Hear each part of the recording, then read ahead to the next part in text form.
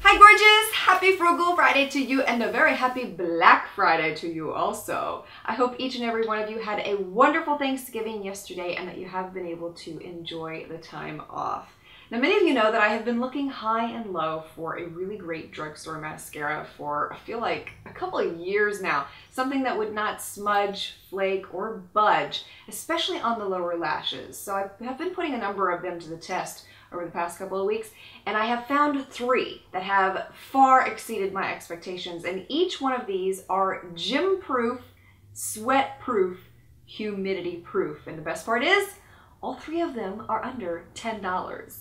Woohoo! In today's video, I'm showing you each of these mascaras up close, how they apply, talking about the wand, and most importantly, showing you how they wore to the very end of the day, even after hitting the gym. Side note about each of these mascaras, I only tested these on the lower lashes in this video. So if you don't see me applying them to the upper lashes, that is why, because I've been looking for something that is really great, will not smudge or flake on the lower lashes. First mascara I have to share with you is from CoverGirl. It is their Professional Remarkable. You know how I feel about CoverGirl mascaras. Not ever really been a fan, but I kept an open mind for this video. I really did like the wand with this one. I didn't find it to be too fat, too skinny. It did provide even coverage onto the lashes.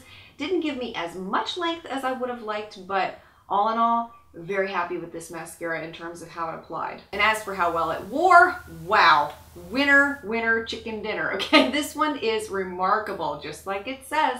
Even after working out, no smudging, no flaking, no transfer. Love, love, love. Second mascara I have to share with you is from Boots number 7, and you can find this line in Target stores. Talk first here about the wand. It's a very skinny, tiny little wand. Not typically one of those mascara wands that I would have chosen for myself because I usually like to have a bigger wand than this. But for the lower lashes, I thought I would give it a try. And this is considered to be a tubing mascara. I had never tried one before trying this mascara, but I did keep an open mind with it. And wow, am I glad that I did. And best part is it lasts all day. Will not smudge, will not flake, will not transfer, even after hitting the gym.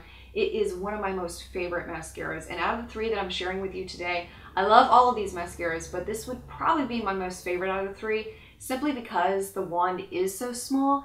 It makes applying the mascara onto your lower lashes very easy. Third mascara I have to share with you is from Neutrogena, and this is their Healthy Volume Waterproof Mascara. I had not tried any of Neutrogena's mascaras before using this one, but I read really great things about it, so I wanted to give it a go.